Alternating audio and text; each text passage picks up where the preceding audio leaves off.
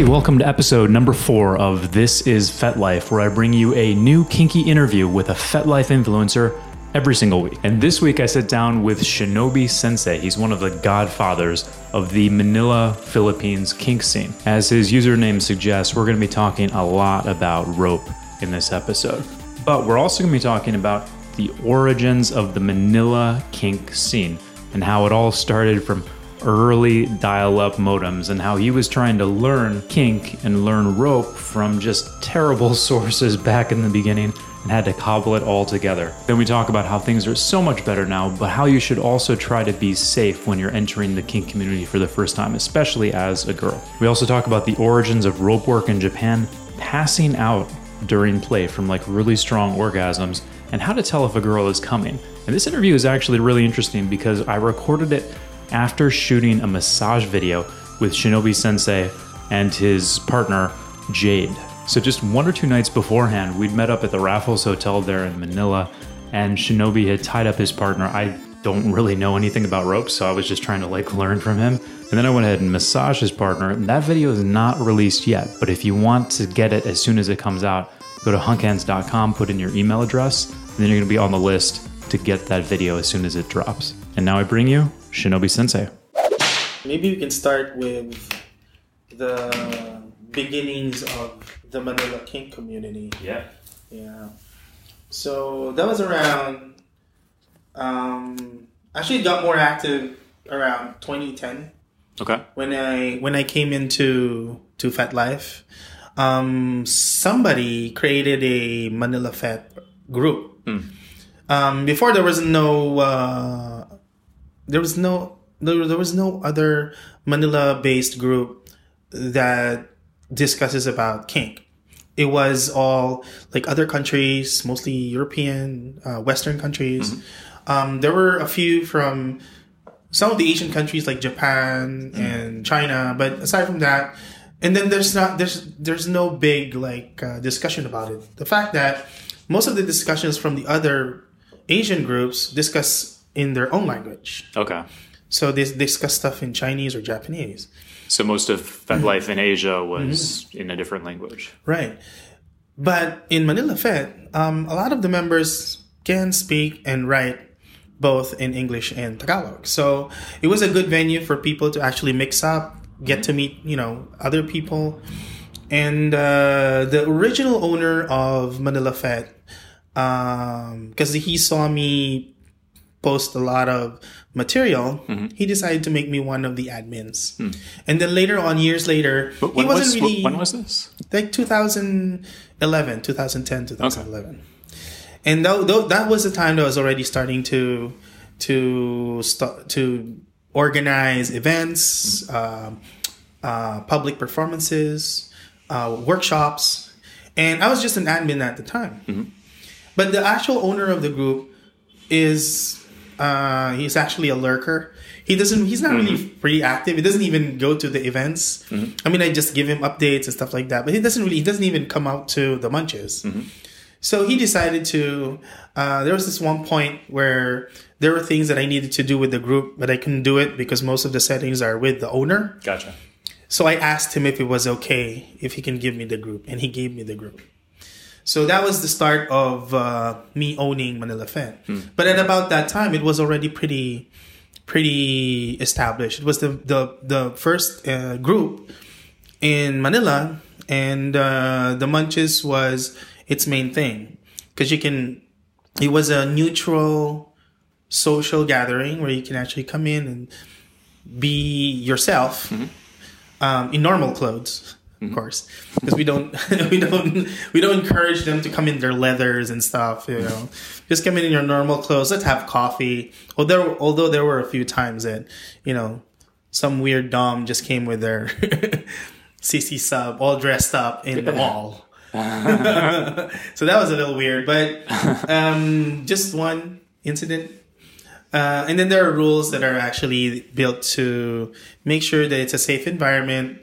And then people are able to basically network. You can meet new people that you want a session to, and also I just joined it like yesterday because I was checking out your workshop. How many users are there now? How many members? Right now there's about like a little less than 3,000. But it's not like all of these people. I mean, they're all from different corners of the globe, not just the Philippines. But active members, we have about probably around 100 that come in and out of the munches and the play parties. And some are regular attendees, like they are always in the munch every month. And then there are those that actually would disappear for several months and then come to visit. Some of them are from abroad. Whenever they visit the country, they drop by the munch. So it's probably one of the larger communities like that in Southeast Asia. Right now, I can't really say because there are actually like communities right now in other Asian countries, but in the Philippines, in Manila, this is the largest one. And it broke off into smaller groups because of the area. Like there's one in Quezon City, organized by another community leader, which came from Manila Fed. And then there's one in Makati, the one that's being organized. It's called the Manila Gap. And then the venue is in Glorieta 5. And there's also one in the south. And there's one in Cebu. There's one in Cebu. So you guys got like too big basically, and then then this started because some people find it difficult to go all the way to like the north, or people from the south, they want to stay in the south, and then people in Makati don't want to travel too far. But we end up like attending some of these matches every now and then if we're available or if the time permits. So we also get to visit all these other munches and get to meet all these people that cannot come to us. We go to them. And it's an interesting like a mix of people. You get a lot of interesting, amazing people that actually have a lot of different experiences. And because when we started out, since I was into rope, most of the people that are in Manila Fed at the time were all into rope. Well, why is that? When I came out in 2008, nobody was discussing BDSM in public. There was no like group or focused discussion on a specific thing about bondage and stuff like that. Domination, submission, nothing like that. It was all literature. It was all just, behind the monitor, and there's no real like exchange of information. Then in 2008, I decided I was going to perform publicly. And then it was about time that maybe Filipinos should change the way they look at sexuality.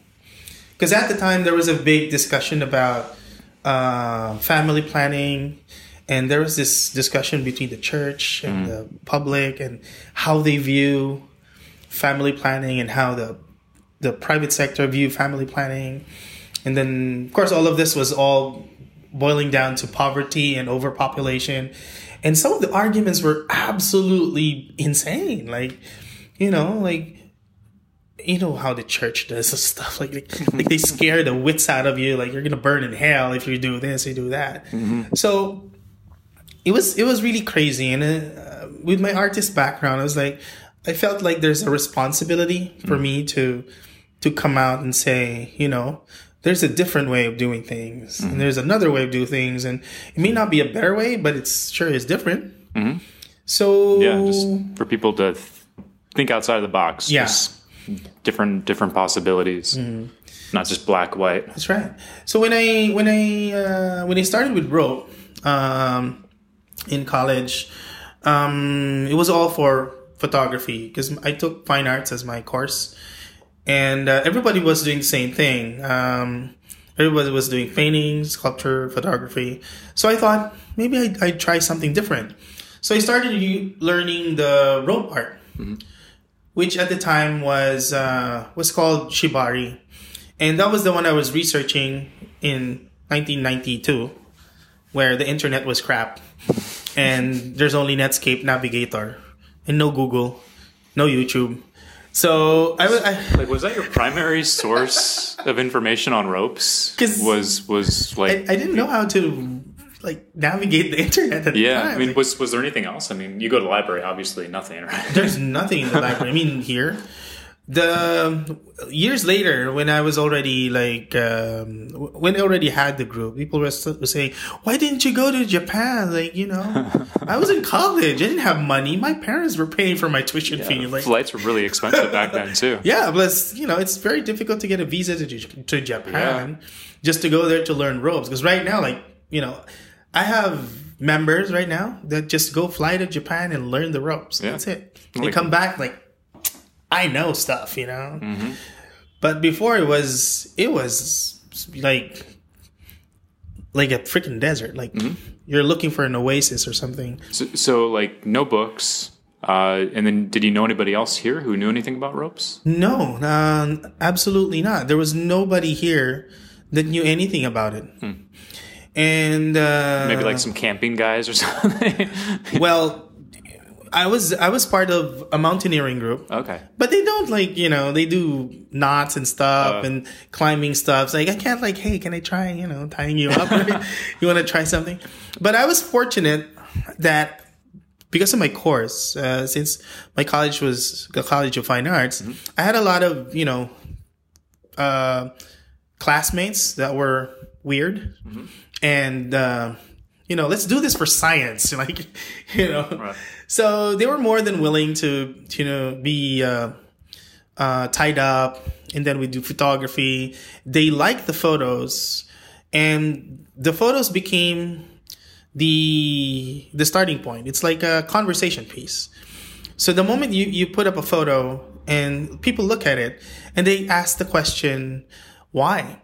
So you don't, when they came out with bondage photography for rope, there are two ways to show it. There's the like rough and dirty way to show it, and then there's a way to show it. It's elegant and beautiful and clean and symmetrical, and it gives people this feeling of like they are actually at the time, because it was the only thing they were seeing. It was the first time they're seeing it. They were actually in awe of the photos, and like they know that something is off, but they like it anyway. And how would you describe the rough and dirty versus the? Because there are some ways, like if you're doing a photography for rope bondage, you can tie it in a way where you have the model like act out like she's in trouble or in pain. Oh, gotcha, yeah. Right? And then you do a dirty photo, like, do it on the ground where it's grimy and, But if you do it in a studio, you do it in a bedroom, you do it over clean sheets with beautiful lighting, it gives you a different feeling. It tells you that it's pretty, it's nice to look at, it touches you emotionally, but there's something wrong with the photo. Something in the back of your head that I think this is wrong, but I like it. So it's a thing with. I keep telling this to some of my artist friends that are a little younger than me, because I'm 44 right now. And they keep asking, how do you do that? How do you balance like, your artwork and bondage? And I say, you know what? You're an artist, and an artist is a teacher. You have a responsibility to reach out and teach people something. It doesn't matter what. It doesn't matter what. You'll learn that out. You'll learn that along the way. But if you are an artist, you are supposed to transfer information. Okay? If somebody looks at your work and they say, I don't get it, you failed as an artist. So there's this thing that my art professor was discussing, like the world we're living right now is born out of the residue? I know. It's born out of the Renaissance period. Oh, okay, yeah. The artists like, Da Vinci, Leonardo, the turtles. Right. So Leo, Michelangelo, Donatello. The nunchucks. Splinter. No, Splinter's not an artist. Yeah, it's born out of the Renaissance period. Everything that you see here, from the cup where you're drinking your coffee from to the buildings that you see outside, they're all from the Renaissance period. And these are works of artists that just did their thing, you know. They wanted to learn about something. They know how to illustrate it, like the medical, you know, anatomy drawings and the mechanical drawings of Da Vinci, the oil paintings and the depictions of, you know, structures and mechanical and engineering stuff. These were all their ideas. Now is your time. You are the artist of this age. Think about what your art is going to be like for people 100 years from now. Like what you're doing right now, right? You're performing. You're an artist. Your craft. When you're good at something, it's not a craft. It's an art form. So what you're doing right now is actually, and you're also already teaching, right? You're reaching out to people, telling them how things are supposed to be done, how things can be done wrong, how things can be done right. You're already out there reaching out. And not only that, you reach out through your voice, your ideas, and your images. So you have video, you have photos. It's the same thing. So we are educating them right now. It doesn't matter what. Like right now, we're teaching people about their sexuality, how they can do things outside of just this one thing. And then there are things that they can explore safely and consensually with their partners. So it's really like that. It doesn't matter what you're doing, if it's kink. Also, there's this thing about art. Also something that I learned from one of my professors, like whatever it is, what type of art form you're doing, there's always a hint of eroticism in it. Interesting. Okay. It doesn't matter. Okay. If you look at a photo and it moves you, if you're looking at a photo, let's say, for example, like the sculptures of like David, or the Greek sculptures, like you can see the form, the face, the curl of the hair. It touches you. It makes you like you'll immediately say, "Hey, that's beautiful." Works of marble and stuff like that. So beauty is something connected to physical emotion, right? Makes sense. And then people get connected physically through beauty. It's one of the characteristics. It doesn't have to be physical beauty. It can be intellectual beauty, but the concept is there. And you can see that in art. And it doesn't have to move. It's just there, static, staring at you. It can be a painting hanging on a wall, but you're still sitting there enthralled by it. And you think, and how would you say there's eroticism? Like, cause that's like when you said that, I was like, that sounds right. But how would you describe it? How do you describe it? Others are pretty obvious. Like, you know, it's like there. It's like has some eroticism. You know, like there's this painting by Kink called The Kiss. It's there because it's the kiss. You see their faces touching each other, their bodies embracing each other. There's no nudity in it because the whole thing is covered in like a array of colors. But you can feel that particular emotion. Yeah.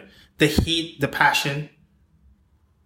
But it's not like, you know it's a kiss. It's already there, obviously. But the rest of the photo still talks to you in a sexual manner.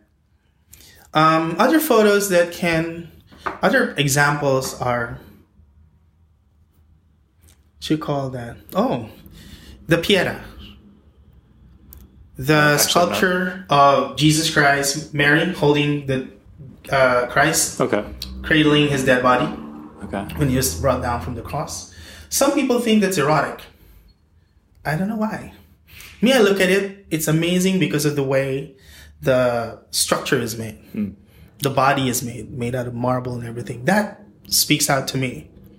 So the way you translate eroticism doesn't necessarily have to be sexual in nature, but it has to move you physically. Like you're connecting with it in a physical manner.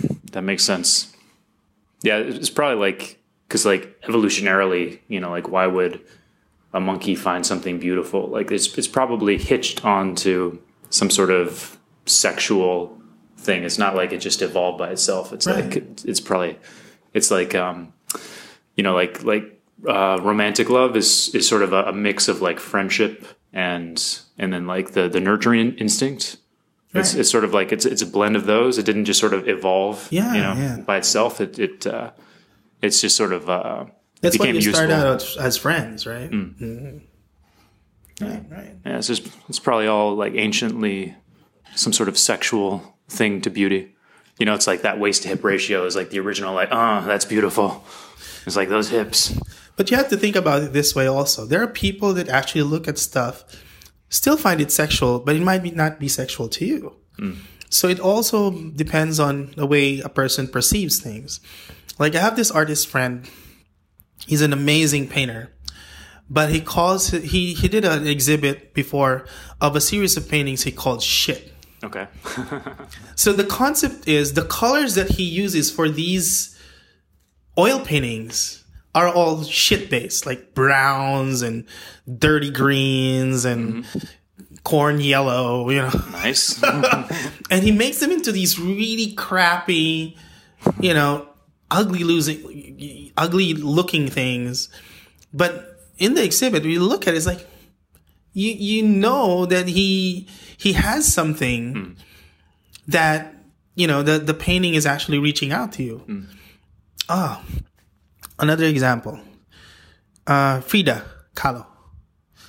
So the unibrow girl. Yeah, the unibrow girl. So she had an accident where she got impaled through her vagina going out the back. Whoa. So like her vertebrae, her pelvis, she had a lot of, you know, bone injury because of that when she was younger. Wow. And she had to suffer that all her life. So in her paintings, you can actually see how she would depict her pain. She couldn't give birth because she couldn't bear children because of that accident. They tried a few times with his husband, who was also an artist. Forgot his name.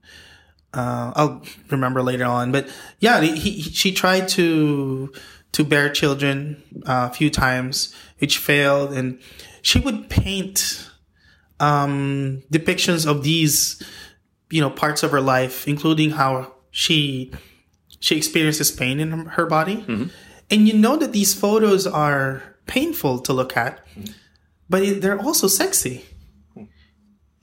You know, for someone who's practicing BDSM, do you know how to play around with pain and pleasure? Sometimes these images can actually reach out to you and say, wow, that's hot. That makes sense. You know, it doesn't have to be perverted. It just has to like touch you in a way that speaks to you, depending on your character. So some people may not like it. That's fine. It's same with BDSM. Not everybody likes it. Not everybody has to know it. They don't have to do it. You know, but there are people that actually do like it, and that's where that's where the 1%. Like, you know. Yeah, and it's a spectrum. Like some people will look at like I was talking about your ropes with this girl that is supposedly not kinky, right? But but you know, you can just see her eyes light up a little bit. I'm like, oh, you're kind of interested, aren't you? She's like, no, I'm not. It's like, wow, you're saying no a lot. That's very interesting. Like a strong no means a yes, right? She's like, no, but like, you know, she's not about to be like suspended from the ceiling nude or something like that. But there's definitely, she's on that spectrum. She's like, well, you know, I can see how that might be a thing, maybe. Yeah, true. So like, you look at the paintings or something like that, and you might not be like, wow, this is my thing, but you're like, I can, like, I get a taste of it. You know, there's something there. That's right. And there are people that are visual, and there are people that are, there's a term for people that actually look at words in an erotic manner. So that's why they like literature. I mean, poems and poetry and the play of words are sexy to them. So there's like that. There are people that actually look at sculptures and structures. Like, I have friends that are engineers. Mm-hmm. Like, they look at buildings and they say, that's amazingly beautiful. Like, you know, they know how to appreciate that type of aesthetic. Mm-hmm. So it takes, you know, different people with different, sometimes it's really based on your character or your background. And yeah, it's just like that. Cool. Let's get back to the birth of fetishes in Manila. So we're talking. It was like what, 2010, 2011. Yeah. That's when you started as an admin of the group, mm-hmm. and then you took over like 3 years later. Yeah, like around 3 years later, because 2011 when I started some of the events, I was still just an admin. Mm-hmm. Hey, how many people were around at that time? Oh, not too much. When we started out, there was just a handful, like probably less than 50. Mm-hmm. And then just like in the group, but some of them were lurkers, like the owner himself, right? And then when we started the munches, the first 3 months, there was just the three of us attending the munches every time. I was like, you know what? Let's forget this. We're you know, it's not working. It's just the three of us every time. So there were people like, yeah, we're going, and then on the day of the munch, they wouldn't come. So, and then we stopped for a while, and then a few years later. I think it was 3 or 4 years later. We did Amistique. That's one of the big BDSM balls that we used to organize before all of this. Mm-hmm. And she attended. Mm-hmm. We became friends. What's her name again? Her name is Domina Aki. She's in Japan now. She doesn't go to FetLife anymore. Mm-hmm. But she's a post-op, as they call that. So, I think so. Yeah. So originally a guy. Mm-hmm. And she looks amazing. She looks like a freaking Barbie doll. And everybody loved her. She had amazingly beautiful red hair, long hair. And we met her at the time when there was a wave of new people that are coming into FetLife. And she says, you know what? Why don't we just restart the munch? Like, people are starting to come in. And she became the beacon for that. Okay. Because every time she goes, just look for the girl with the red hair. So every time we go to the munch or we organize a munch, people started coming out. And when was this? So this was sort of the FetLife was probably becoming a better site. Right. Oh, yeah. More people are on the internet. More people are on the internet. Connections are faster. And then 50 Shades. Mm-hmm. 50 Shades came in later. Probably a couple of years ago. But from 2013, that was the thing. Like a few years after that. And then people weren't that young yet, like 30s, 20s, late 20s, know. And then still not too many people coming in, but the bunch was growing from 5 people. The next month we went to 10, okay. Wow. And then 20 the following month. There was a time when we had like 50 people in the munch. Like, that whole area in Shangri-La was full of kinky people. Wow. A coffee shop. And this would have been 2014? 2014, 2015 at the time. Yeah. So, and then like that, 50 Shades came out and people started getting younger and younger. Mm-hmm. So now we're getting people that are early 20s and even like 19, 18 years old. Mm-hmm. And then we're starting to get careful because the younger, we couldn't tell. Like people would come to the munch and it's like, how old are you? Do you have ID? It's like, because they look like, I mean, you've seen Jade. The first time I met her, I thought I was freaking out because I thought she looked like she was freaking 12. And she was 19 at the time. It's like, and she was already with an older guy. Mm-hmm. So, who was also a friend of mine. And I kept asking myself, just like, how old is this girl? Mm-hmm. Yeah, she's very short. And small. And just has petite. Like a baby face. Yeah. So she was even younger then. And then years later, when we were already together, we're still having the same problem with other people's like, how old is she again? You know. So, but do you have sort of an age limit for the munches, or how does that work? We do actually. Because technically, I mean, a munch is just like coffee with people. So, but you still have true. But we try to keep people that are way too young.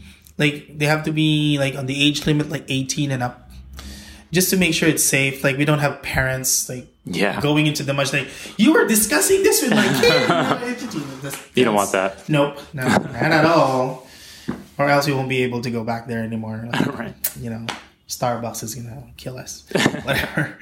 But yeah, we're trying to do it that way. Make sure that so whenever we find out that a particular member is underage, we stick to most of the admins stick to discussing stuff online rather than asking them to go to the munch until they are like 18, 19, and 20, then go ahead. Because like if you ban, I mean, if you kick somebody out of a group, they'll just create a new account. And it's like, it's the internet. What are you going to do? It's proper. It's just, it's better to just be open and engage them with just talking to them and telling them, you know what, this is what we're going to do. And this is what you're going to do.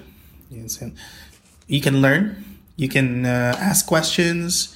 You can have, you know, all of this, but let's try not to do this first. Like you take it step by step.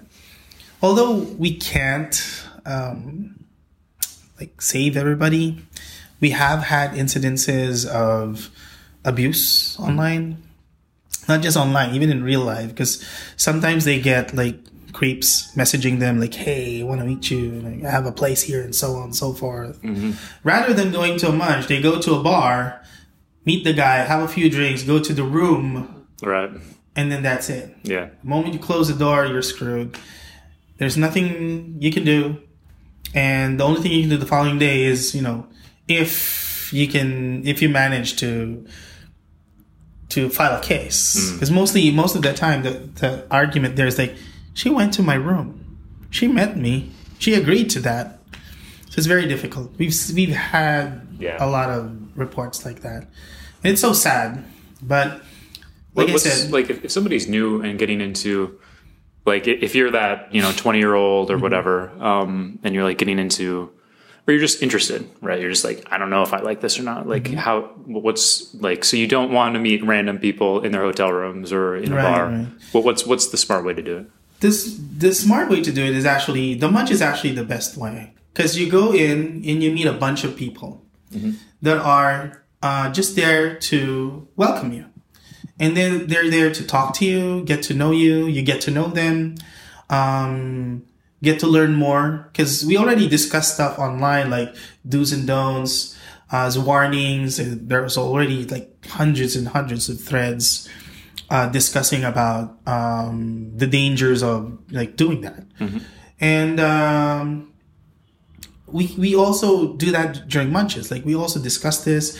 We're open to their questions. Like, of course, if you're into this, you're starting out. You can't just go to your friends and, you know what, I like to tie up girls, and you know, or girls who get, you know, I like to get spanked and burned and choked. You know, your friends are gonna look at you like, you're sick, man. Like, you know.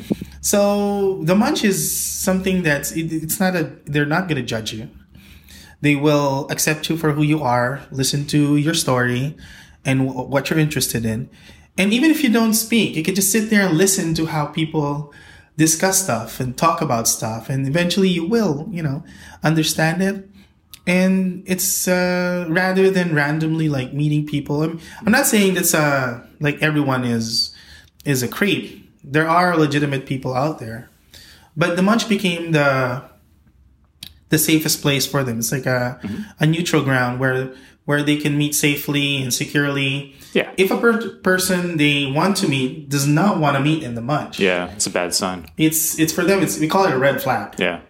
So if that person does not meet, it's like, nah, I do my own thing. Yeah, I'm afraid of wolf. You know, I'm very important with my privacy and stuff. You know, I don't want people, you know, messing up with, you know, my identity and so on and so forth.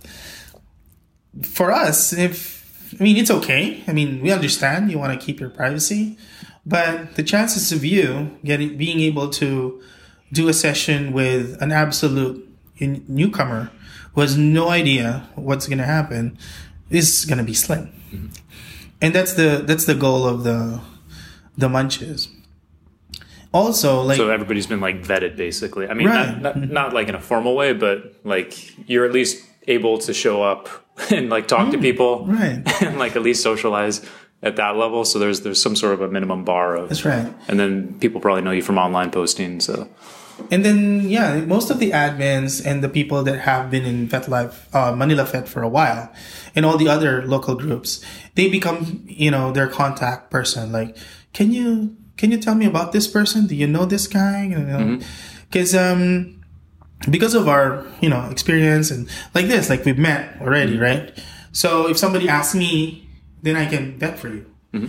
And it's the same with everyone else. Like if I've seen them in the munch and I've talked to them, spoke to them, or they've attended some of the workshops or events, I make it a point to actually like talk to people and ask them how they are, get to know them a little bit. Because eventually down the line, some people ask you, have you met this person?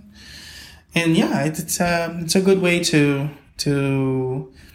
like at the very least, like give people idea. Like, if I have someone that I'm not really sure, like I tell them I met them a couple of times. I'm not really sure about how he is in the bedroom, but he seems to be a nice guy. I think it'd be best to just have coffee first. Mm-hmm. So I give suggestions. You could have coffee first. Ask them to go to a neutral area, like, talk about it. It's like that Meet the Parents, right. like the circle of trust.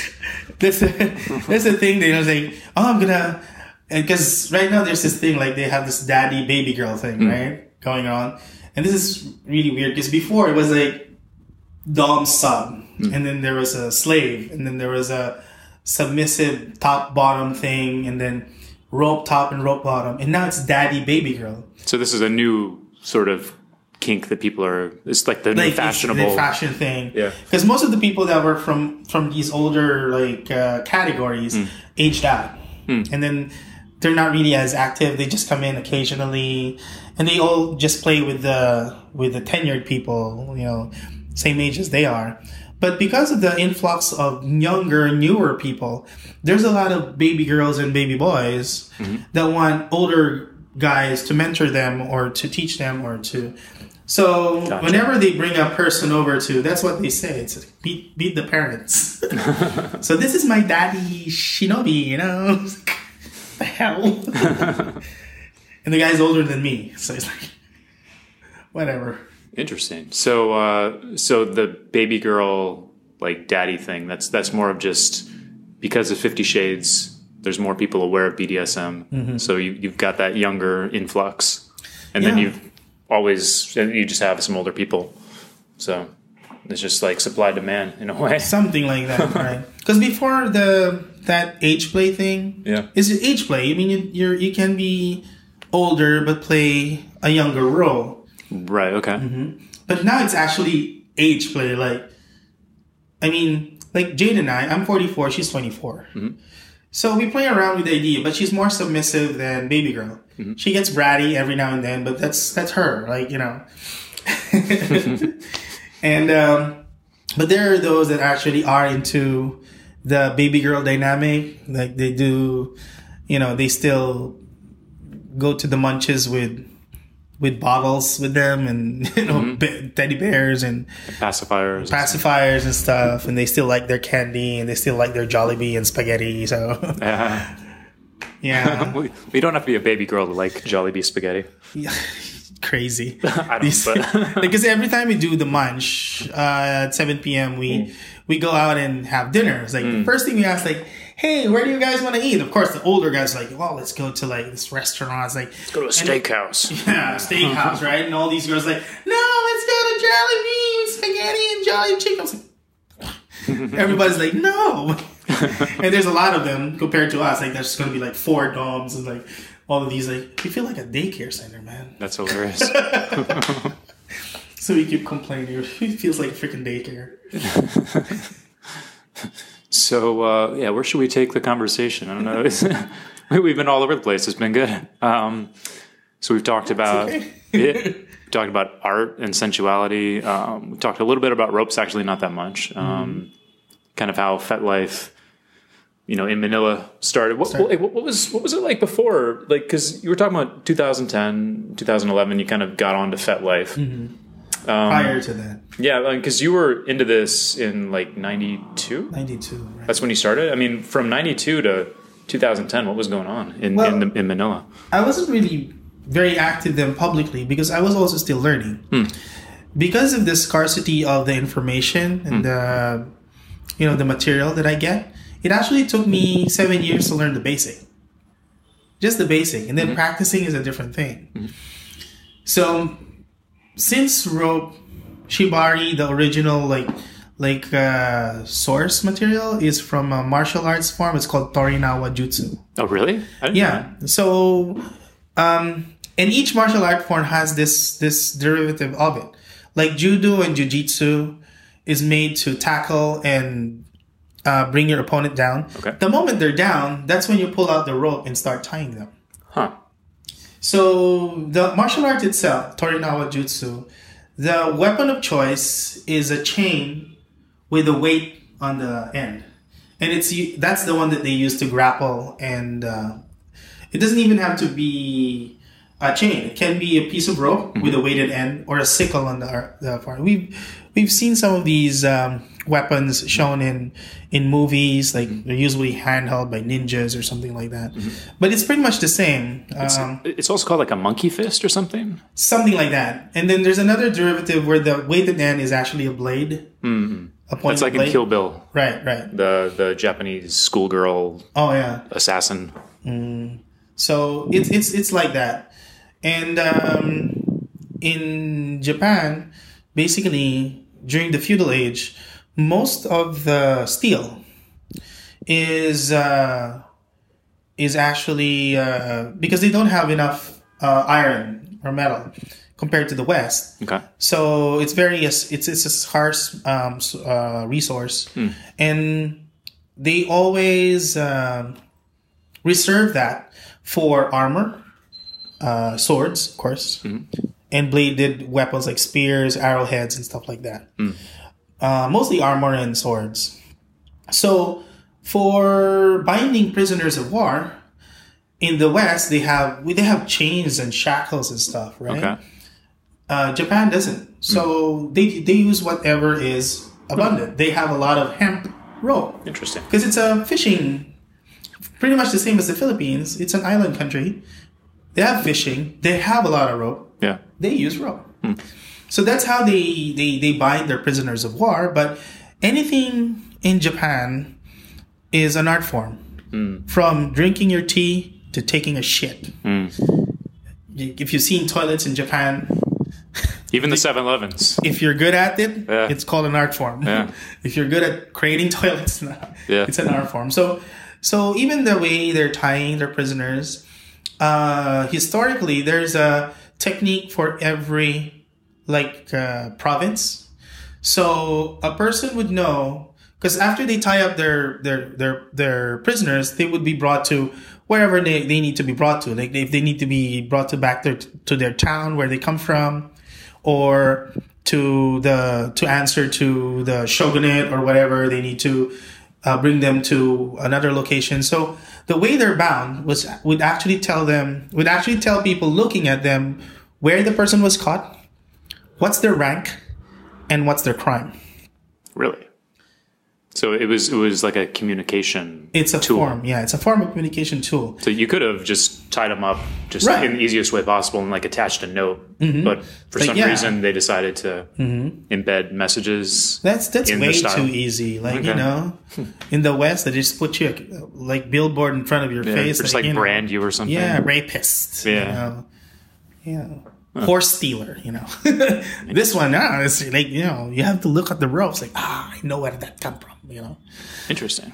So that's how the tradition was so rich. That's how the tradition is. And then years later, and this is all being taught in Japan all throughout, even after the feudal age, it's still being taught in Japan. up to a point that during World War II, and this is how the U.S. discovered that Japanese were kinky, because during World War II, there were reports of or incidences of when they captured Japanese prisoners of war, they had small like booklets or pamphlets with them that illustrate how to tie up a person. But the drawings, the prisoners were all female. So of course these are guys. They're men. Like they look at it, it's the porn. So it's kind of like it's kind of like the what is it, like the people you're supposed to kill in Iraq or whatever. They were like in a playing card deck because people use the cards, so they see the photos. Right. So it's like if you take your manual and you make it into like a little porn and a porn magna. What, I'm saying it wrong. Manga. Yeah. And it's like, oh, the guys will actually flip through it and maybe they'll learn at the same time. Yeah. Something like that. Something like that. Plus, it's, it's war. They're away from their own. It's something that just to entertain them. Yeah. Like they won't throw it away, though, actually. But these are material that actually are supposed to teach you something. And then when the Americans are saying, oh, Americans, Japanese are so, kinky, Yeah. And even the story that I told you, when the way I was exposed to this, my uncle came from Japan. And he came home with a stack of magazines, like really high. And most of them are like Western magazines, like Penthouse. Okay. So these weren't just magazines. These were... Yeah, it was like, like glossy magazines. Hustler, Playboy. It wasn't National Geographic. These were the good ones. I wish they were. I love National Geographic.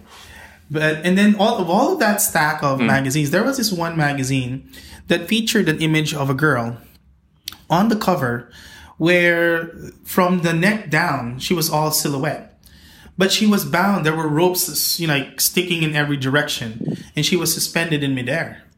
And that caught my attention because all the other magazines, you can see the photos, like they're all like lighted, studio style. Right. And this was in reverse. Like you can't see anything because there were rules in Japan that you're not supposed, like 2 nipples at a time, or you're not supposed to show pubic hair. What's the 2 nipples at a time? You can only show one? You can only show one, I think. Okay. So you can show the breast, but not the nipple, like, both of them at the same time. Okay. So they had to play around with light. They had to play around with material. They had to play around with the rope the way it won't show these parts and make it okay for them to take a photo. Years later, I found out that this magazine was a publication by Kitan Club, which is one of the major publishers in Japan that produces bondage material in Japan. And those are very difficult to find. My aunt burned mine when she found it in my drawer. I never saw it again. But that started me out.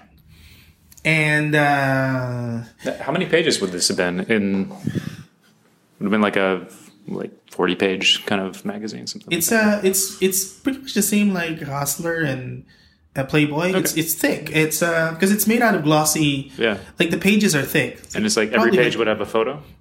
Pretty much. No, there was illustration, there was story, but they were all in Japanese. So I couldn't understand them, but I'm sure there were probably erotic stories, and articles. Well, like this magazine. Like what else was in there? So was it all ropes or? It was all rope. It was all ropes. It was all rope. That's the thing, and I didn't see any like women would be tied up to the bed, suspended on the ceiling, or tied up to a bamboo pole or some sort. And it's amazing. It's and the fact that I can't understand all the other text because it's written in a different language. It's the photos that actually just captured me, and that's it. And how old were you at that time? I think I was 17. Okay. Yeah. I was in high school, going into college, and that kind of stuck to me. So when I came into college, I remember that, and I wanted to learn it. And I remember seeing in one of the pages in English, there was a few like ads like written in English, like English. That it was called Shibari. And that's how I started, looking at it, looking for it. Or during the time with Netscape Navigator, like you go type in Japanese, bondage, and then the website would open up. It's like, hey, here it is. There's a photo of it's not a photo, it's actually a drawing of a samurai. Okay. Bound in this manner, but all the text is in Japanese. So what I had to do then, the reason why it took me a while to learn it, because I had to reverse engineer how the ropes were going around visually, rather than there's like text explaining, and there's no YouTube. Yeah. It's not a video.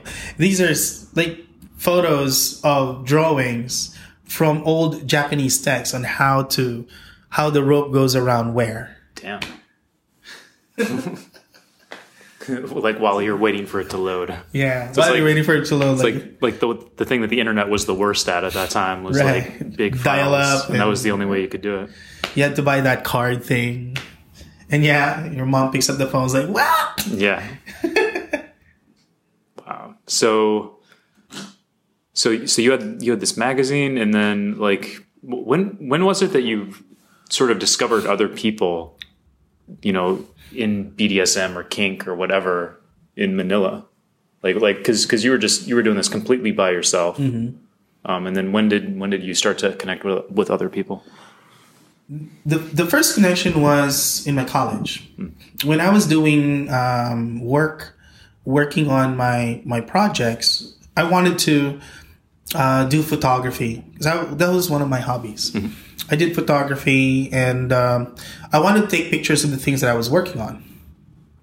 And like I mentioned a while ago, I was fortunate that there were I have classmates that are willing to model for this, but they were not into kink. We were laughing about it, it would be interesting to do this when you're like this, so on and so forth, But they weren't really into that. They were just kidding. Yeah. And then a couple of years into it, I met someone.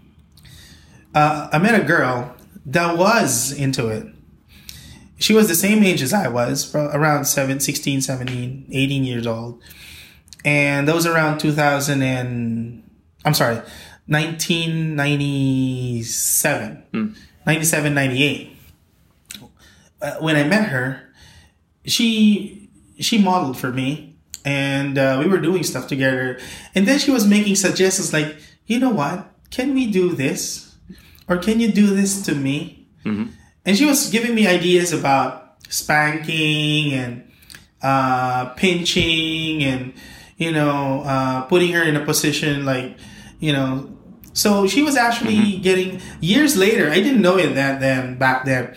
But years later, I didn't understand what subspace was. I didn't understand what rope frenzy was or rope sub was. I didn't understand what that was. There was a type of person that actually gets aroused by binding. The fact that they lose control, it arouses them. And this girl was that girl. She would go into a zone, a subspace, at the time where I did not understand. She would go into a zone where she just, her whole body just relaxes and she just accepts everything that's, done to her. Except, there are times that you need to, she likes sharp, how Jade is. She wants to have those sharp, sudden sensation to just rattle or jar her out of it. Right. And then it goes deeper. It puts her in a deeper state. So she would actually suggest, can you spank me? Or can you choke me a little bit? Can you hold me here? Can you pull my hair? And was this while you were doing a shoot, or this is let's just practice on the side? Yeah, practice on the side and doing a shoot. And we became a couple. And that just blew up because we can do things we can have sex. And she was really full of ideas. And this was all born of reading literature because she likes reading literature. And at the time, what kind of literature would have? She was way into. There's I don't know if you've heard about this book, The Story of O.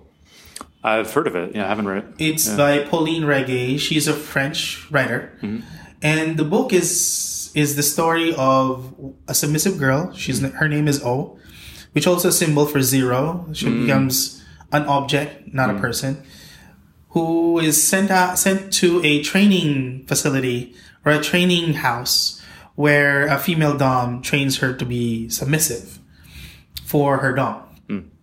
So she was really into that. And even Anne Rice created a series of books under a different pen name, Anne Recolicure. And she created the Beauty series. So it was a story of Sleeping Beauty told in a different way, where the prince was actually into having sex with necrophiliac girls, like, okay, yeah, you know, like dead. They're sleeping, yeah. Oh, okay, sleeping. So the way he woke up, Yeah. Sleeping Beauty, was not by a kiss. He straight up like fucked her. That's it.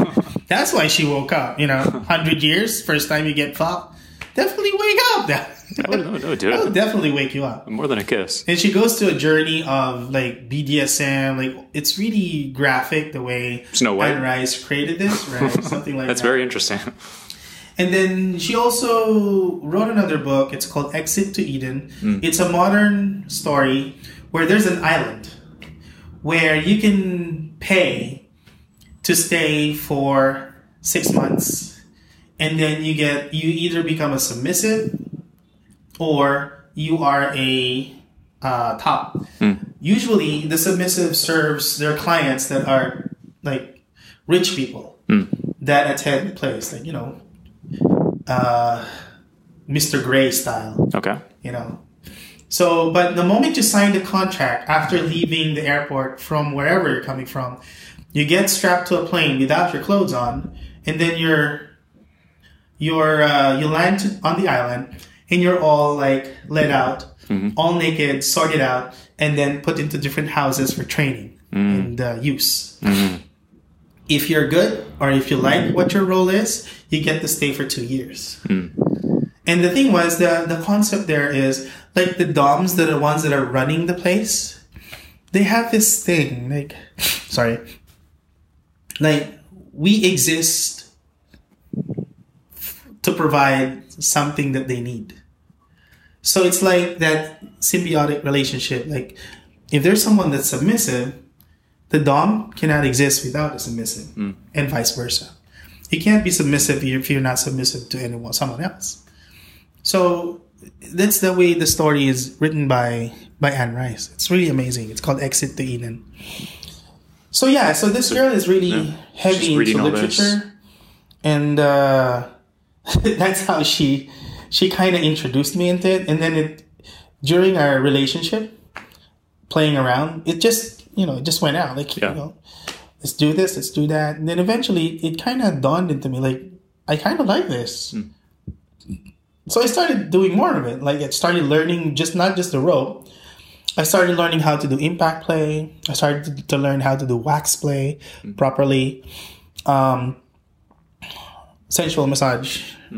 There was a stage where I actually had to learn that a little bit because, I had to learn about the anatomy, how the body works, where are the erogenous zones, And then the other things like edge play, choking, heavy impact, like paddles and crops. So how are you, like, because you're with a girl, she likes like new things. You're like, all right, so let's see where this goes. How did you like research the different areas? If you're like, all right, impact play, does that just happen organically, or you would read, there was a resource and then you would try things, like there was a catalog that you were kind of going through? Or with this girl, it was kind of exploratory. Like I said, I didn't have any material.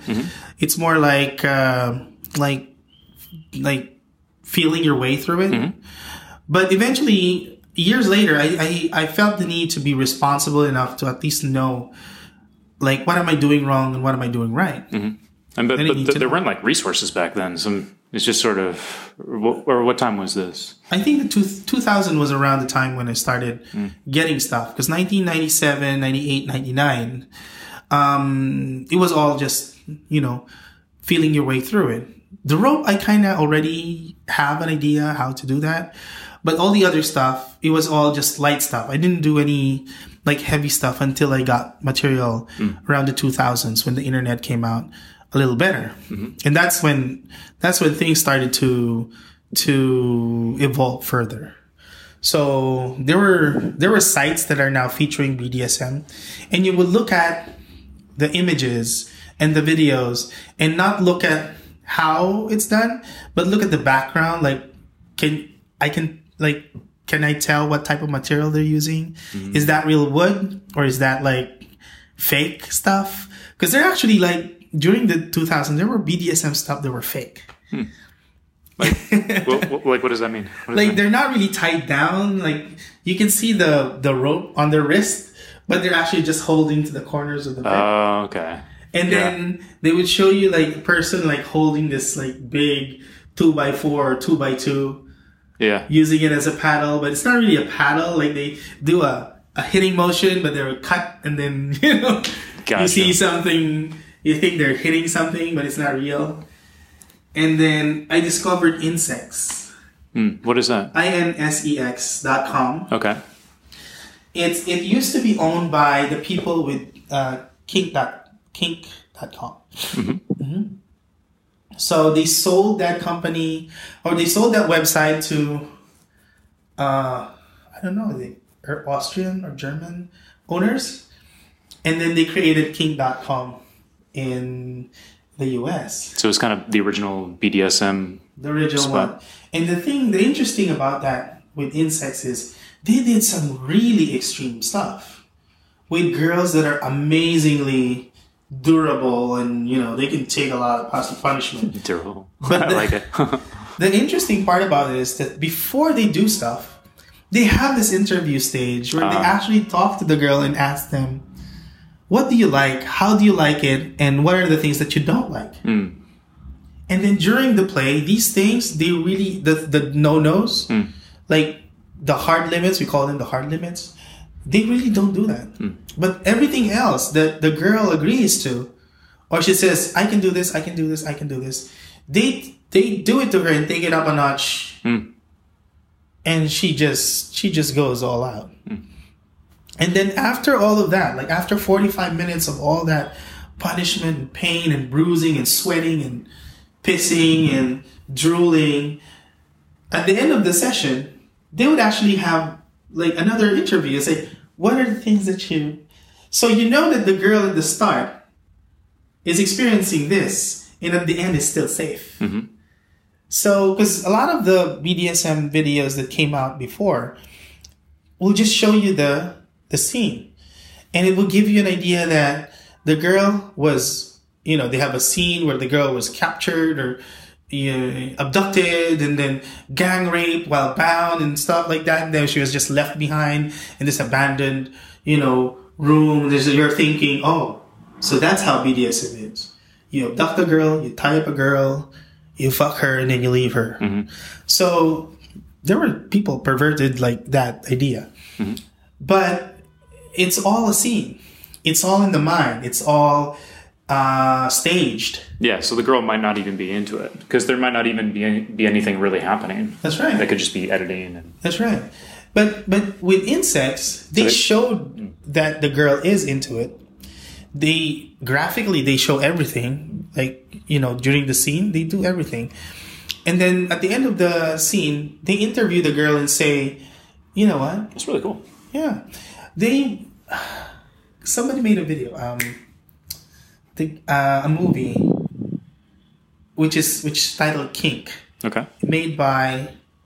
Directed by, who's that guy? The guy who created this movie with, where they're supposed to assassinate the Korean president. Oh, Seth Rogen? Or, the other guy. Yeah, James Franco. James Franco. He did an independent movie, which featured Kink. And he went to Kink Inc. in California, the makers of, some of the best BDSM videos online right now. It's a big business for them. And he interviewed them and how it works. Gotcha. And it's an amazing, look into the BDSM industry. How they pick up their models, how they choose the people, how the production works, how they even have this, like, he took a video of them sitting down and talking about who's handling which, like they have different LOBs. Like they have one for machine fucking machines. They have one for gay guys, and they have one for girls on girls, and they have one for what you call that? Bound gangbangs. Okay, wow. So, and they're handled by different, like they have like a team leader for each. So they know their market. Like, yeah. And then they're talking about, why is your sales low this month, So it's like a weekly or bi-weekly or monthly business meeting. And you're actually looking into that. It's like, okay, so it's not just kink, They're actually talking about big business. And they're talking about money in like, millions, hundreds of thousands. Like this week, you got only $200,000 because I think it's the election season, and That's so funny. Like, okay. But it's an interesting peek into. I gotta check that out. The BDSM, yeah, it's directed by James Franco. It's entirely kink. I have a copy of it at home. It's an interesting movie. Yeah. Awesome. So, deviate a little bit. we're talking about like you got your girlfriend who was into it, and then the different like influences, and like so insects was a big thing because they had the really good BDSM stuff. Yeah, it showed you how things can be done the right way. Yeah. So it also taught you how to negotiate. Like you have to sit down and talk with your partner first and ask them, what is it that you like and what is it that you don't like? So in effect, when you do have a session and you do things that she likes that you also like, you both end up with a great experience. You gotta find that overlap. Right. So the dom that has an experienced skill set, because if I only have like just one skill set, like if I only do rope, then it would be best for me to look for someone that's just with rope first. Right. To start up with rope. Because if you look for someone that is into heavy impact play and the only thing you do is rope and you do slapping like this, she's going to hate it. Yeah. Because they know how, if a person says, I'm into impact play, you have to have your A game, and like, how when you slap, your hands are supposed to get red. That's it. Or else they're going to tell you, they're very vocal. Women, submissive women, they're very vocal. They will straight out tell you like, that was shit. Exactly the opposite of what you would think, right? Right. So, because they know what they want. Submissive women, compared to guys, guys are submissive in a way that they will just take anything. Submissive women are very specific. Probably because like they can get it. Like there's more, like the supply demand balance is a little different. And the sensation for them is more intense. The way a woman's biology is different, because of course women are, gifted with giving birth. Right. They actually have a hormone that secretes a feeling of, it's like morphine for the body, but it's natural. So when a female's body experiences pain, panic, danger, it secretes that hormone, and rather than in a bondage situation, it actually is euphoric. So it kind of counteracts. Yeah. Kind of keeps them like from fully panicking, something like that. Right. So remember when you played with Jade and you said it got you tired? Yeah. That's how she works. She actually taps into that, and she can take more and more and more. and after that, when that goes down, the adrenaline goes down, that feeling goes down. That's when she gets spent. So it's a dopamine, and there's one more, which is all connected to childbirth. It's something that helps them cope with the pain of childbirth. Interesting. Yeah, so I imagine heard that women have a higher pain threshold. Right. So imagine if you're doing BDSM to a female that has a higher, pain threshold. You're up for serious business there, because be ready to like sweat and get a workout, because it's something natural to them, and it's not like it's something that they can turn off. It's just there. Yeah, I've wondered why it is that women, like pretty universally, not everybody, but they tend to like sort of rough sex, like being restrained a little bit, It's like why is that? I don't know. I've thought maybe it's something about how, like, if you sort of pussy out at the last moment as a guy, oh yeah, then like it means you're not genetically fit, if you're like gonna like go, like you sort of got it in you to be a little bit of an asshole to like close the deal, like women sort of don't like it, but they kind of respect it in a way, because they want their kids genetically to like be closers, to like get the job done, It's like as it might not be politically correct, but it's sort of like in the back of their head, they're like, this guy's a bit of an asshole, but I kind of like it, That's true. It's because of that particular characteristic, So when and that's also part of the reason, like I was explaining a while ago, the fact that they know exactly what they want, because they know how their body works. They can feel it, and they know exactly when it comes up and when it comes out. And us, we couldn't tell.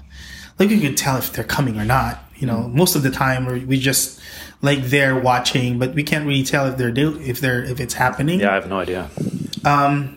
I've had a few tells from my experience from before, but it's still not like 100% accurate. Jade is particularly, she takes a while to get really one of the rare examples. I mentioned that the girl that you met earlier that night was also a friend of mine. She's a little bit, easier too. She said she had a dom before who made her count her orgasms, and if she lost count, she would get punished. So afterwards, she was like, "Yeah, I came 7 times." I was like, "What? Like, what are you talking about?" She's like, "Yeah, I was like 2 here, 3 here, 2 here." I was like, why do you have that information in your head? She's like, "Because I was trained to." I was like, "Oh, okay." That's kind of cool. I will not divulge the identity. No, I never experienced that before. We were playing around with that. But it wasn't me, actually. There was a different dom. And she told me that story. And I was actually reinforcing it. So during our plays. Because I played with her several times. She's actually one of my closest friends also. Whenever we do like events or parties, she's always there. And she always helps me out. She's also been through like some really serious stuff. She's performed in public before. We've done group activities before where she was in. And Jade is the same thing, but they actually have a different threshold. She has a lot lower threshold than Jade does. Like for pain or like to come? Or both? If I'm not mistaken, both. She actually tends to we call it a safe word, to stop at a particular level. But with orgasm, she goes on and on. Like, there was one time, just more than 7. I think she can go in a series. Jade is the complete opposite. She gets about 2 or 3, but mostly at the time, I would notice she passes out. That's how I know she just came once or twice. She'd pass out. But it takes her a while to get there. Did she come when I was with her? Jade? Yeah. Yeah, that last part. Okay. And then before we transferred from the bed, she came twice on the bed. Okay. And then, and then I think she came, I don't know, I'm not sure if once on the chair. Because when we lied her down, you laid the chair down. Right. I think she did one there. And then one was when we brought her back up. Gotcha. It's so hard to tell with a girl. It's like there's me. It's because of experience. I've been here for quite a while, so I know. But if it's the first time, it's like you can tell. There's this sex researcher, kind of like the McKinsey style, like Masters of Sex thing. There's somebody in the U.S. I forget her name, but she's kind of doing some sexuality research around the physiology, and they developed this butt plug that like measures anal. What do you call it? Like contractions. Yeah. Right. Really? Like sphincter contractions. Because supposedly that's like the gold standard of whether a girl had an orgasm or a girl or a guy have an orgasm. Is like if their butt doesn't contract, then like technically they didn't have an orgasm. So I'm thinking I should like make one or get one. Like just stick it in. Just get that data, you know? I don't know, it'd be so interesting. One of my tells is because the way the female, well, during our time as a fetus, right? It's asexual. We're both just one, like just single cell, So we don't get the sex thing until like I think the first trimester. Okay, I think if I'm not mistaken, I can check that out. So you get your balls and your penis around third or fourth month, right? But everything all down there is basically the same shape and size and whatnot. So in real life, actually, the female clitoris and that hole underneath it, if it were a penis, the clitoris is the penis and the hole is where your urethra would be, right?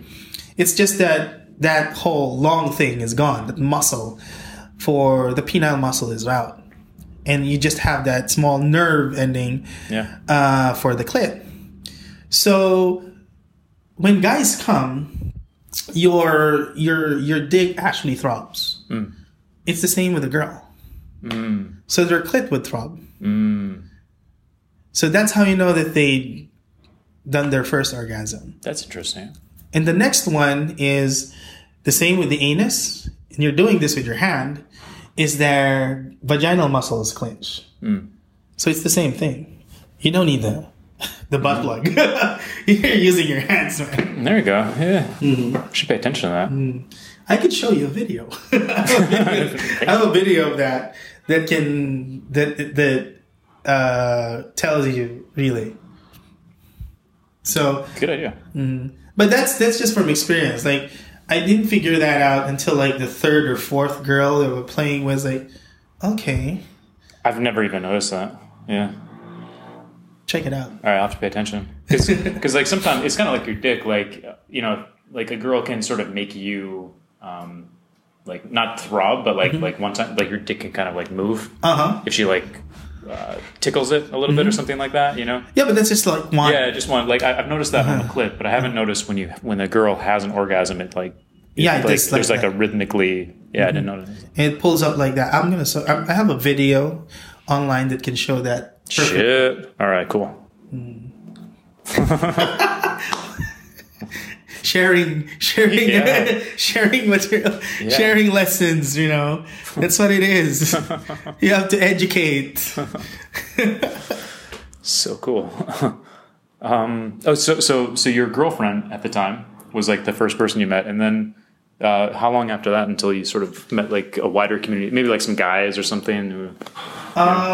Guys, not too much until I came. I was working professionally, but girls, I had 2 other girlfriends. This one, and then I had a vanilla girlfriend. She was perfectly plain, which is fine. I didn't have any complaints. And then I had another girl who also discovered she was kinky because we were playing around, and then I suddenly decided, can we try something else? And I started tying her up, and it was in reverse. I was the one teaching her now.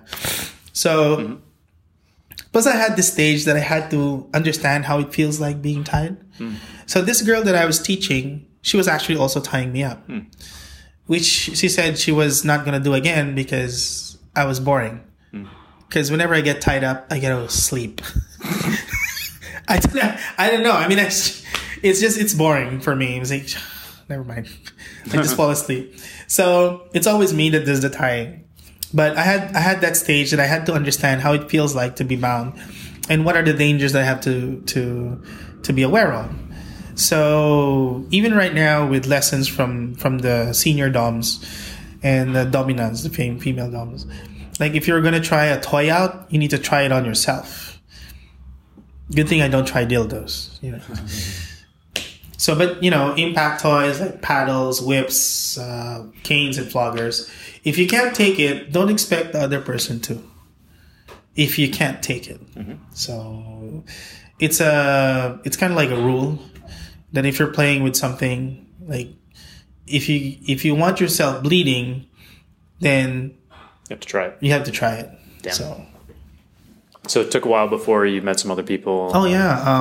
And then because that was the Manila community at that time, right? It was just you and a couple other people. And then years later, around 2004, was the first time I met because I started visiting forums.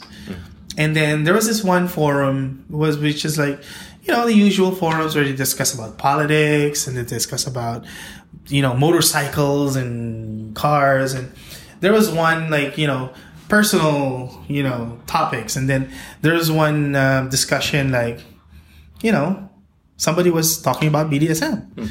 But nobody was really like discussing anything like, you know. And I was there and I started discussing stuff. And people like, oh, okay. This guy knows stuff, you know. As I was saying, passing out. So yeah, it's not like it's dangerous when you're playing with BDSM and that type of behavior, because it doesn't happen to anybody. It's they just have too much, like they get too much sensation and then the body can't process it, and they just. And in this case, some women just scream and scream and scream, and they let all their air out. And then they don't have enough air, and then they just conk out. Okay, that makes sense. So it's kind of like hyperventilating. Hyperventilating, right? So you just have to pay attention, because if they're tied to a chair or to a bed, to a table, they pass out. That's fine. But if a person is standing up and they pass out, they fall. So you just have to be pretty, you know. Like let's say I saw one of your videos. You were actually playing with this Chinese girl, I think. She was wearing like a corset, and she was kneeling on the bed. Right. And you were stimulating her while she was kneeling. Yep. And there was a point that her head was throwing back. You can see it because your face was on her. Okay. And I think she felt like she was going to fall down, so she reached out and embraced you. So at that point, I was looking at it, it's like, she's going to pass out. Interesting. So she just reached out and grabbed you because she was falling back. Okay. So it's kind of like her knees were a little, like, from like what I would have thought was like, you know, her knees are a little shaky or something. She's getting a little like a little jello-y. But that's also But I think you probably have the right way of actually thinking about it, which is it's like a pass. She's like close to passing out. Do you think that the physiological process is the oxygen? It's the oxygen, because most of the time, in my observation, whenever we're playing sensation play, you don't breathe normally. You don't do that. Yeah. Usually they do. Yeah. Short breath. Mostly exhale. And then when they start to scream, people just scream out. Yeah. Where they just exhale the whole time. And then they empty their stomach and their lungs. And then they hold their breath. And that actually conks them out. Interesting. Yeah. I did something called rebirthing meditation before, which I think is kind of a wonky thing, but it's basically you just lie on the floor and you just hyperventilate And then you do get into sort of an altered state. I only did it once. And then I read up on it. I was like, oh, I was just lying on the floor hyperventilating. It's kind of silly. It's like, I'm glad I didn't have a huge meal because I would have just thrown up everywhere. But you do get into like an altered state, and like, you know, and then your jaw clenches up, and you're like, that was one thing that I noticed. And I read later that like that was a symptom. But yeah, like for a couple hours after that, I was like, you know, just a little bit like foggy, you know, but felt like I had some clarity or something during the moment. But yeah, I mean, it felt like something happened, and then afterwards quite tired. So another symptom of when a person passes out is that the moment they come to, they get a moment of disorientation, like they don't know where they are, and it actually adds up to the experience.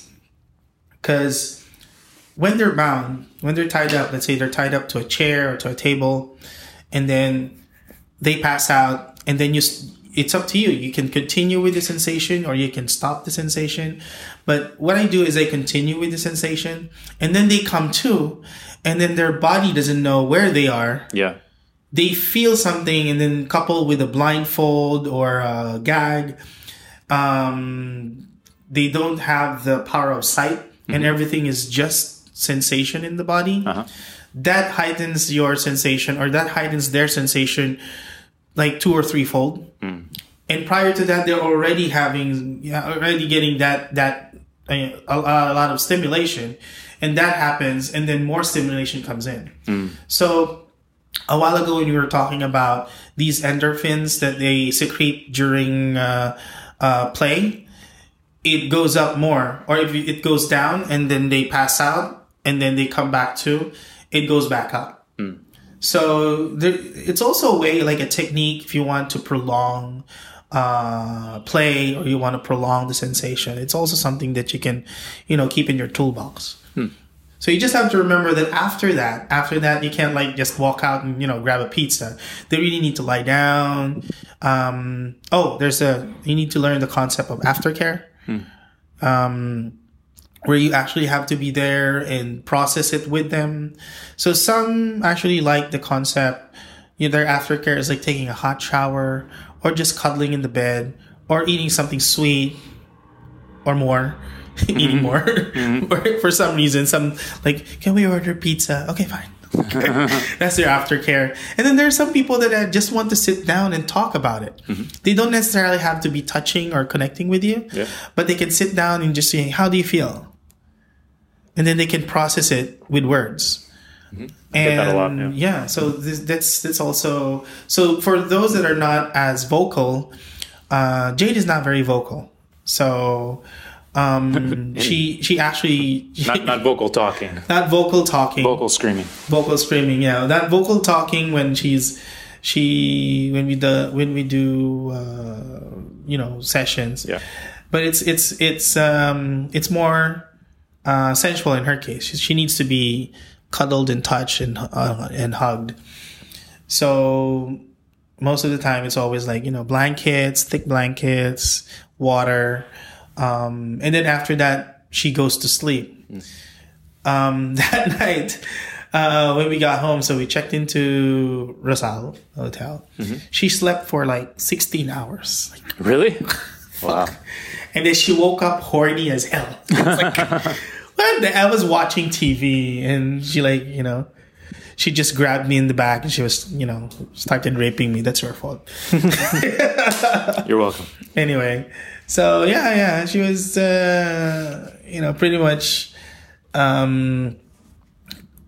wasted that night. That's why she wasn't able to speak, you know, on the way out. Yeah, she was telling me about the thing. Yeah, and she had a difficult time articulating, because most of the time that's basically it. Every time we do a session like that, I had to carry her to the bed, and then she needs to sleep. Wow. So getting back to rope. Like we're just kind of wrapping up here, but like what's the thing that you're most interested in now? Because you've gone through a whole progression over decades, really. I mean, so what's something that still interests you now? Actually, there's still a lot of things that, because with every person that you actually interact with, there's no two people alike. I mean, they might look alike, they might have the same body type and everything, but the way the sensation is, you know, the way they react to the sensation is always different. There's no two people alike. And that's the thing that I like the most. It's the uniqueness of it. Being able to experience something new with some person is amazing. It's not like, you know, this is something that you don't see every day. You don't get to see at all. You go to a room and make a girl orgasm. I mean, there's a lot of talk online of guys not being able to provide the right sensation and girls not being able to reach their big O. And here we are, you know, sitting in that room doing things that didn't make this girl scream and, you know, squirm and cry and pass out. That's to me, that's really interesting. It doesn't get old. You don't get tired of it. And you want to make more, learn more. Like in your case, like right now, you're trying to incorporate rope. You're trying to incorporate other sensations into the play. That's the one that actually encourages us to learn more. And it's not a selfish thing because you're actually, you know, some people learn for selfish reasons. The interesting part about what we do is that the sharing, the dynamic is an exchange. They get something, we get something. So although I'm still pretty much with rope, I still teach, I still try to learn a lot of other techniques when it comes to rope, but the basic core of it is actually just being able to provide that type of, you know, pleasure, the type of sensation that you can, then you get to be a witness to it, which is a rare thing. So you're not just, that makes sense. So it's like if the girl doesn't respond to rope, then you just don't use rope. You're not like the rope guy. You're just like the make the girl come out of her mind guy, basically. Well, that's the thing is, because like I said, before a session, you actually talk about it. And if you talk about it and then say, oh, I'm not into, you know, and I would actually say no. Because it's something that I like. And it's something that she does not like. I won't be able to provide, you know, the tools for her. Because it's something that, but the fortunate thing about this, because my profile does show a lot of rope bondage, most of the people that approach me are into rope. So I don't usually get people that are not into it. It's always, although I've had like, you know, the boyfriend will be the one contacting me. Hey, can we have like, you know, 2 guys, 1 girl, you tie my girl up and then we play around, you know. Yeah, but I need to talk to your girlfriend. It's like, you know, I need to ask her if she's into it, you know, if she likes it. If she's not, then I'll pass. Yeah.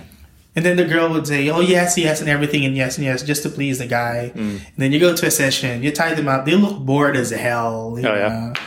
That breaks me out. I'll just sit down and watch you guys do your own thing. You know, while she's tied up. And then after 5 minutes, I take her, you know, take away the rope. And then they do their own thing. So I just pack up and go. I had this one guy contact me. He was like, I want to give my girl a sensual massage, and then I want you to come in and like take over and give her, like, make her squirt. And then before she finds out, we'll switch back. And then you leave. I'm like, no, like that's probably breaking laws. And like, that's just stupid. She'll find out anyway.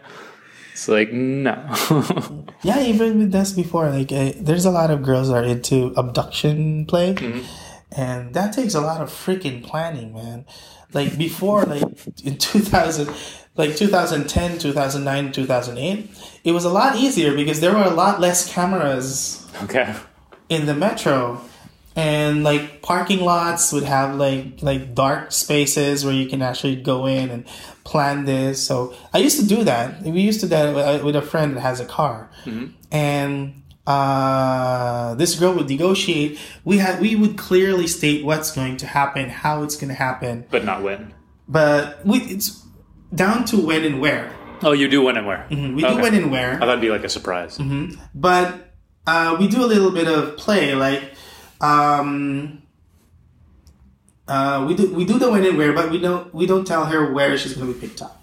Oh. So I'd say, oh, we're gonna meet in the mall, and then we go to the parking in the mall, the parking lot in the mall, and then the vehicle is already situated in the far corner where there's no camera.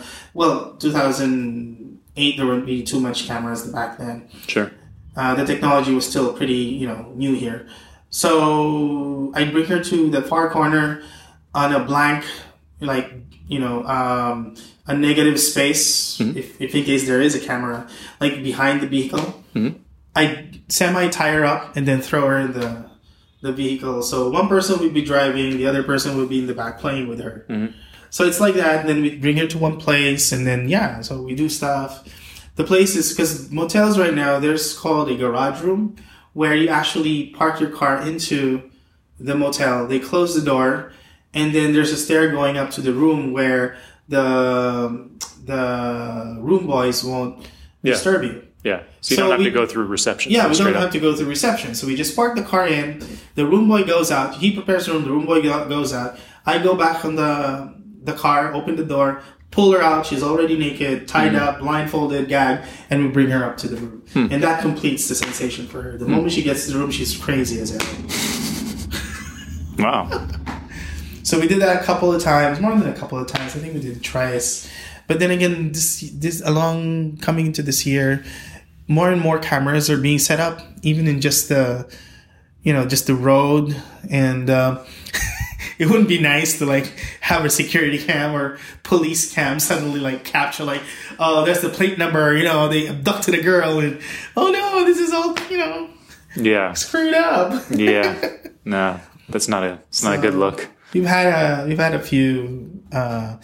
Although there was this one, we had this one hotel in somewhere in Pasig where they had that type of hallway where there's a door, right? And then the hallway doesn't have cameras for some reason.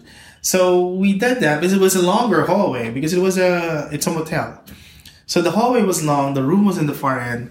There were other rooms here that maybe had people in them, and I ordered the girl to strip.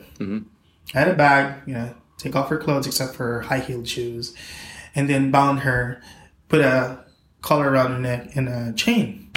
And I had to walk her from that corner down to the room, which is on the far end. And as I was walking her down, she was already her eyes were glassy. She was staring down on the ground. She was half looking at me. I was just walking her. And then one of the rooms just opens up. And then a guy steps out with a phone. It's it's just like that. And she just goes with her head down. I was just I'm just walking here, man. So this guy just straight up, I don't know if she took a count, he took a photo of her behind, but I don't care. Yeah, it's just her behind. Just a butt. Just another butt on the internet. So the moment that we got to the room, that idea of exposing her, because there are people that are actually, because she's an exhibitionist, she actually likes to be, or the idea of being seen. I know some exhibitionist girls. Right. They kind of come to me. You get the rope girls, I get the exhibitionist girls. Right. So yeah, something like that. So that turns them on. And the moment we got to the room, she was already crazy as hell. Even crazier than before going to the place. So something like that. Cool. Yeah, so it's not just rope, it's whatever. It's just playing around, just being creative. Because like I said before that, you talk to them, get to know what they like, and then you can play around with that idea. Being able to play around is actually the fun part. Figuring out how you're going to do this, how you're going to do that. And then if you get to pull it off, it's just amazing. It's like just getting a whole production number perfectly, executed. Yeah.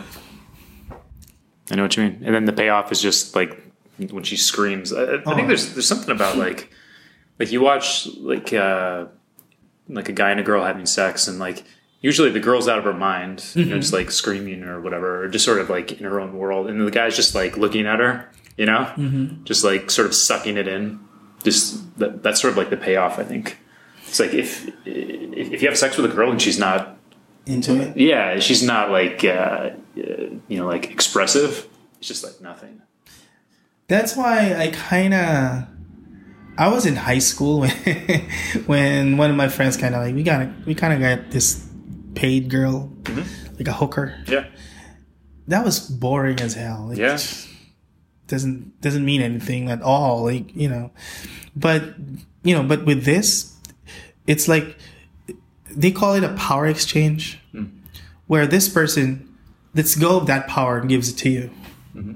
And you hold that power, but you're not drunk with power. You're also responsible for that power to build trust.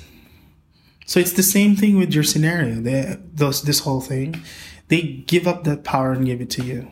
And that power is the one that circulates into you. And then you give it back through this means. And like Spider-Man says, with great power comes great responsibility. So that wraps up. Bringing it all back. Ropes, Spider-Man, it all makes sense now. It all makes sense. I had a friend who actually cosplays as Spider-Man, and her girlfriend came to me for a rope photo shoot. And he was there, and he was like, dude, can you tie me up upside down like Spider-Man? Why? And he whips up his phone, and he's got this kick-ass Spider-Man costume. And it's like, no problem, dude. I get the white rope. You put on the costume. Let's make it happen. He got the upside down kiss. Yeah, got him the upside down kiss, right?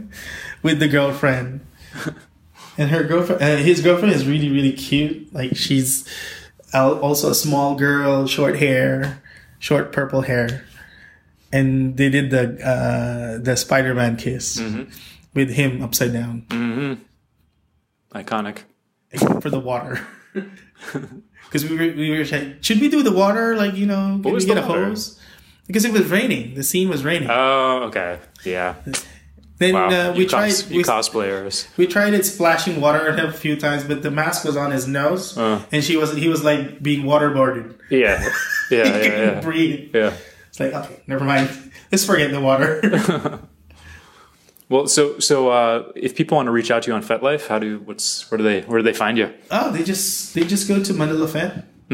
That's capital M for Manila, and then connected with Fet, capital F. Okay. And no space. No space. Just look for me, Shinobi_Sensei. So I'm there. I'm the owner, and they just can click on my name, and that's it. Sounds good. And Shinobi is SHINOBI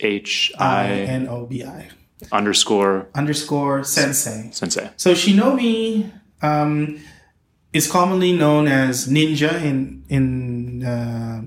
another term in American language, but the actual Japanese translation is secret old guy. Okay. Secret old guy. And then sensei is Japanese for teacher. So that's it. Awesome. Hey, well, thank you very much for no problem chit-chatting. Thanks for listening, and I want to thank my sponsors. I'm just kidding, I don't have any sponsors. I'm just doing this to connect with people in kink because I'm pretty vanilla and I want to figure out what all this kinky shit's about. If that resonates with you, join me on the journey and subscribe so you get all the next episodes. And you can also join in on the conversation by going to FetLife.com, finding my profile, Hunk Hands, like a hunky guy, and hands with an S, Hunk Hands. And on my profile, you're going to see a journal entry with the show notes, and that's where you can comment, you can tag friends, you can like, and you can interact. So if you haven't already done it and you want to follow the show, hit that subscribe button and get all the next episodes. And thanks to I Hate This Place for the show music. See you next week.